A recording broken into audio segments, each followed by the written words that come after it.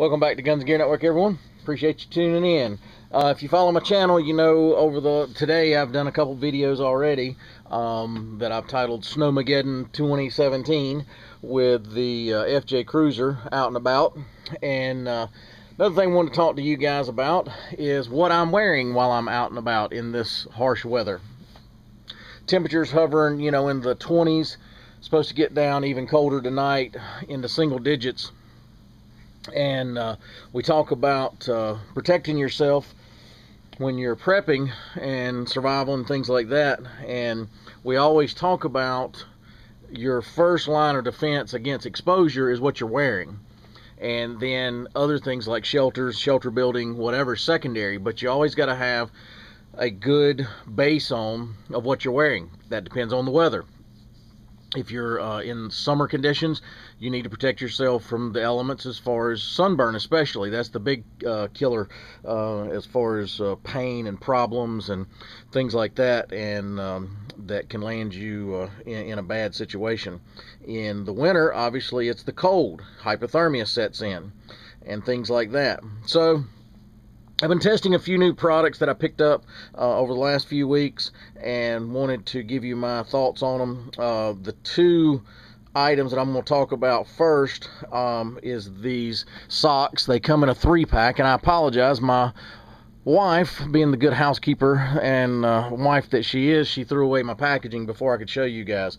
But I bought these at Sam's Club, and I'll annotate in the section below, or I'll just put in the section below, and I may annotate some things up here in the video of where I got this in the packaging and what it looks like. I also found these available on Amazon, but they're called Omni Wool, and because I don't have the packaging, I can't give you 100%, but I'll give you some descriptions through annotations. It is part merino wool and part synthetic fabrics, and they keep your feet really warm and dry and so forth, and really good socks. They're not too thick because they're more of a hiking style thickness, not like a real thick sock. Real thick socks, you got to have pretty good sized boots to be able to wear those, and you kind of got to buy boots specifically for wearing those thicker socks. I grew up with just standard wool socks. How do these compare to regular wool socks instead of the Omni Wool or the blended with the merino wool? The merino wool is not as itchy, number one. It's a finer type wool, and thing about wool, 100% wool, it is fireproof and a lot of different things, but this is a little different, and it's more of a performance enhanced wool, if you will. It's about 6 1/2 dozen other. One thing I do like about these, they don't slop around your ankles a lot, so they stay more up, and they don't wear when you wear higher boots.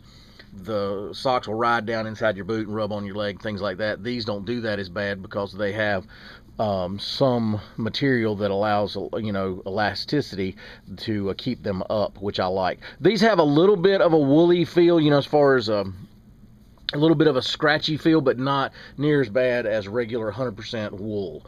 But great socks. They're really economical. I think there was 3 pair of them, and I paid like $12.95 or something for them at Sam's Club.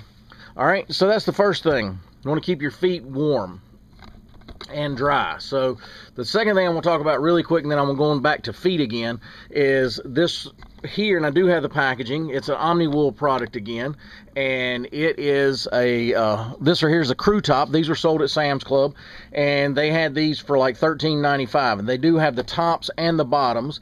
And again, this right here is I'll just read the packaging. It's a dual layer performance merino wool in synthetic, quick drying stretch fabric, warm, comfortable, and soft. And they consider this called the base layer. And they have a couple different colors. They have like what they call a heather gray, and then the black. And these run extremely, extremely small, but they're designed to be worn as a base layer, and you want them tight. But these do run really, really small. Just go ahead and warn you.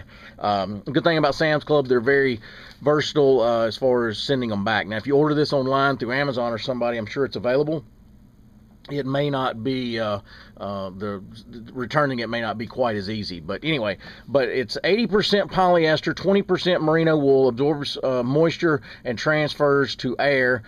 Inner layer is 100% polyester, moves moisture from skin to outer layer, dries quickly.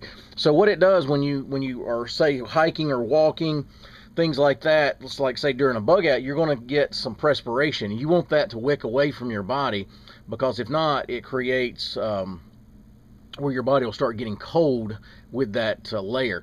Now, I will tell you, it's been really cold today, and I've been out and about in it, sledding with my kids and stuff like that.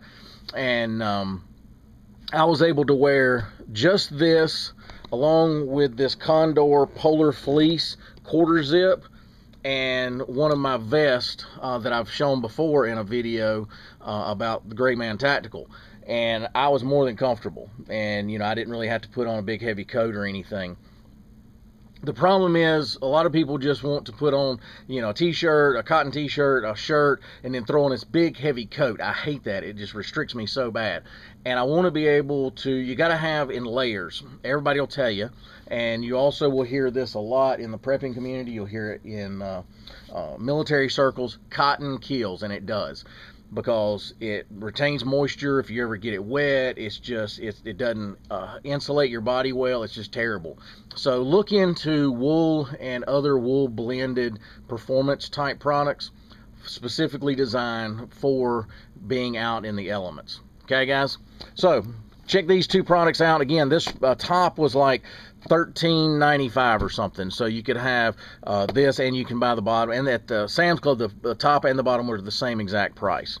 So one last thing I'm going to talk about, and I've already did a full review of these one time before. These are the boots that I got from Walmart 10 years ago. This right here is a new set that I just bought this past year, and this was my first opportunity. I've worn them out and about, but this is my first opportunity that I've had to wear them in cold, wet, snowy conditions. And no surprises, they did excellent again. The reason I bought the other pair, I actually use now in my bug out EDC gear in my vehicle. Not really bug out, but more or less EDC carry that I use in my vehicle. So I took the old ones that were just fine, other than, like I said in another video, they were just getting a kind of a moist, musty smell. Wasn't stinking, but it was just kind of a musty smell, and the interior is starting to break down a little bit. So now I use them as a spare set to keep in my vehicle.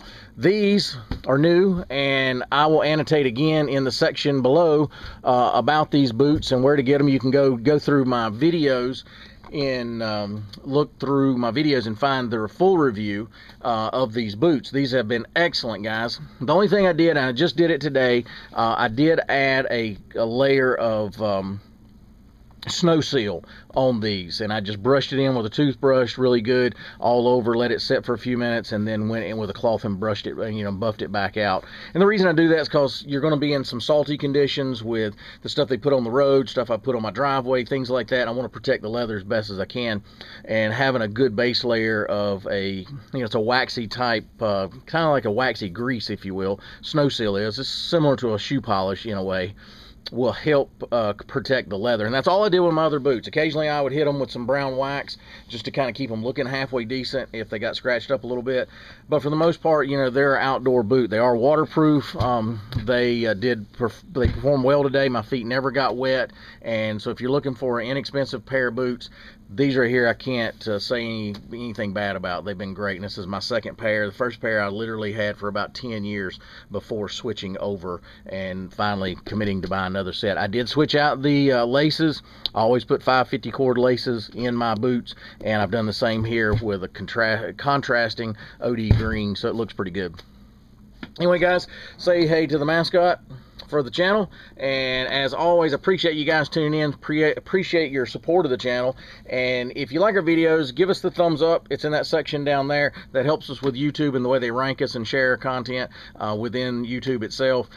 If you would, share content on social media, places like that, any of your forums you participate on, Google+, whatever, that always helps. Also, comment in the section below.